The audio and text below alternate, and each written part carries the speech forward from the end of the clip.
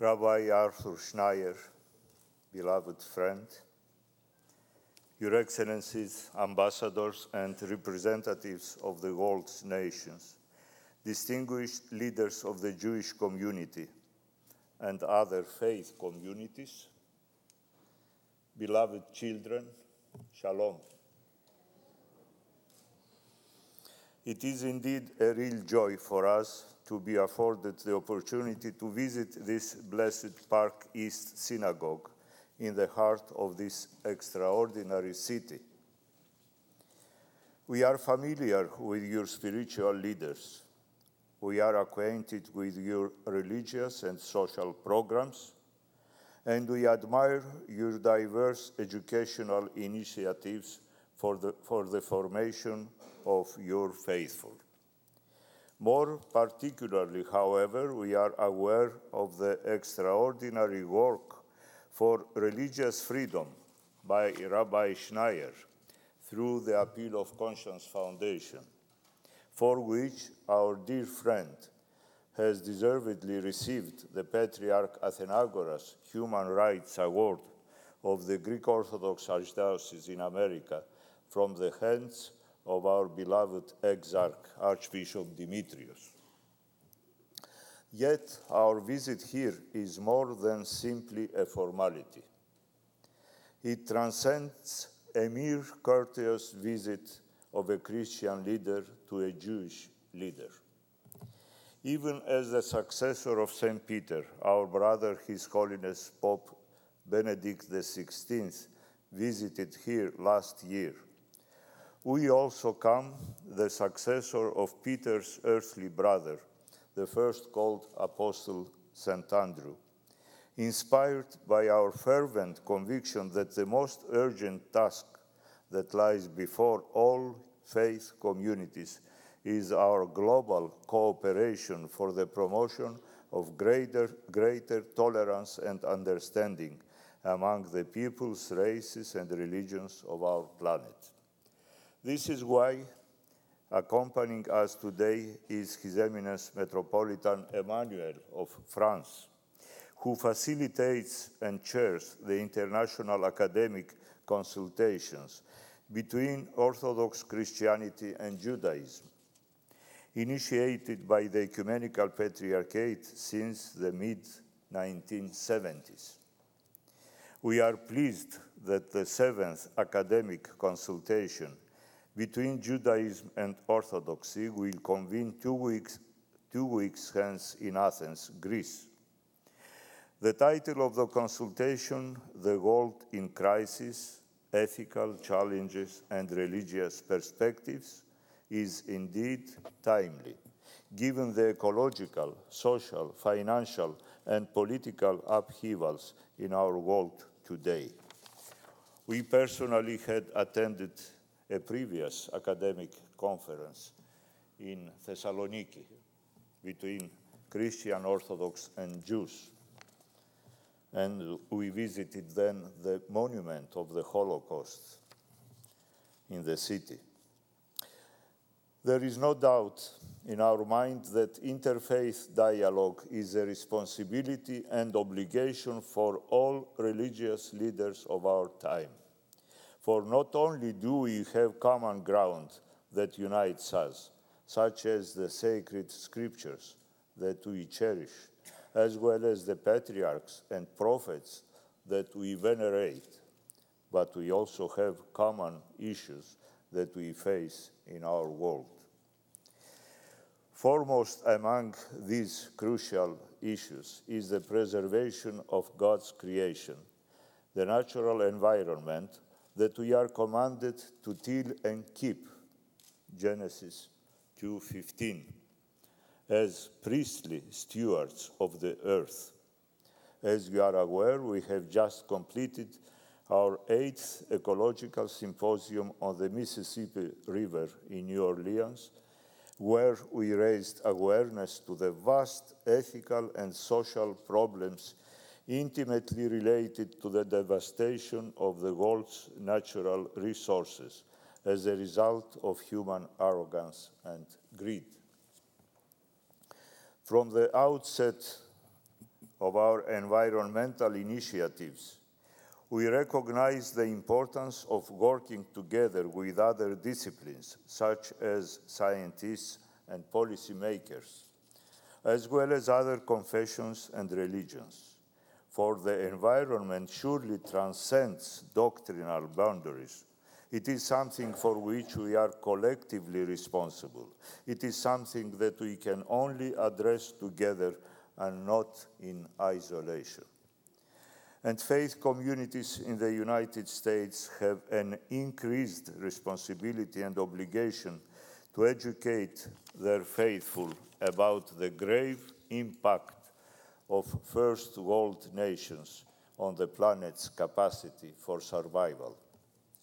Other issues of common concern for the world's faith communities include the rising fundamentalism and fanaticism in religious circles, as well as the escalating racism and terrorism in the world.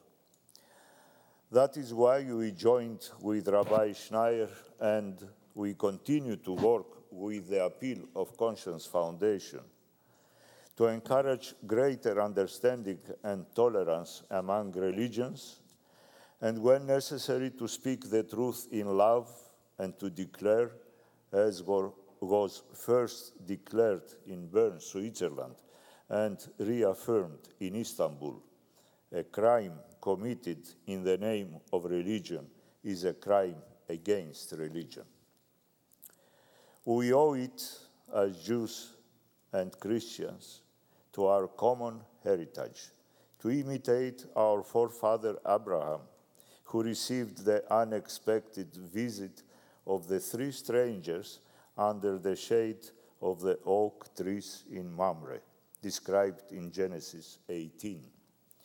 Israel's patriarch did not consider these strangers a threat or danger to his ways or to his possessions. He was not accursed by xenophobia, the fear of the stranger, but rather he was consumed by philoxenia, the love of the stranger. Philoxenia, a beautiful Greek word. Instead, he spontaneously shared with them his friendship and his food, extending such generous hospitality that the just treatment and compassionate care of strangers is enshrined in the Torah and in the Orthodox Christian tradition. This sin has been interpreted and identified with the life of God. Dear friends, we are called to become prophetic communities of transformation in a world of stagnation, prophetic communities of peace in a global society threatened by war, prophetic communities of dialogue in a culture characterized by conflict, and prophetic communities of reconciliation with God's creation at a time when the earth's future is at risk. We all have great exemplars to follow. For us Christians, we shall never forget the heroes of Bulgaria and Greece who, during the Second World War, risked their own lives to save their Jewish friends and neighbors from the outrageous horror of the Holocaust. Tomorrow we are going to visit our dearly beloved friend, Muhtar Kent, in Atlanta, the number one of Coca-Cola worldwide. He is a very good friend of ours. His father used to be a Turkish diplomat who worked very strongly in a compassionate way to protect Jews, Turkish citizens, and not only.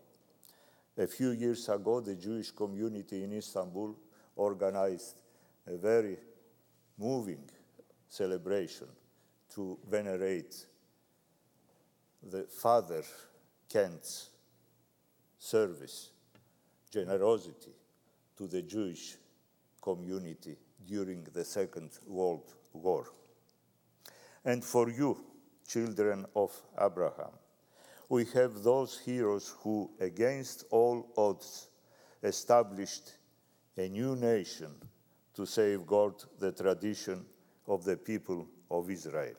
Neither of these efforts was perfect. Only a handful were saved. And today we behold how difficult it is to establish security and justice for all in the Middle East. Nevertheless, we are not dismayed. We are emboldened to continue our common struggle. A few years ago, we paid an official visit to the Patriarchate of Jerusalem, and the then President of Israel, Weizmann, received us in his office. And he said, Your Royal Holiness, you know, I am an officer. And as such, during my whole life, I made either war or peace. I worked for either war or peace. And from my own experience, I can assure you that make peace is much more difficult than make war. Let us face these tasks together. Let us hold our hands not only in prayer, but also in solidarity with one another. We owe it to our God, to our common patriarchs, Abraham, Isaac, and Jacob, to each other, and to the world. Thank you.